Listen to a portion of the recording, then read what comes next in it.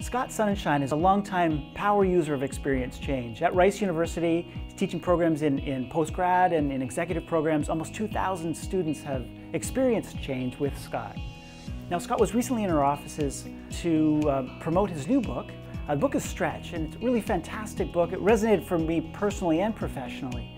And it's around making the most of what we have versus always seeking more. And so, working within constraints from an innovation perspective, and just even also like on a daily life, that kind of an orientation. It's a fantastic book, and hope you enjoy this podcast.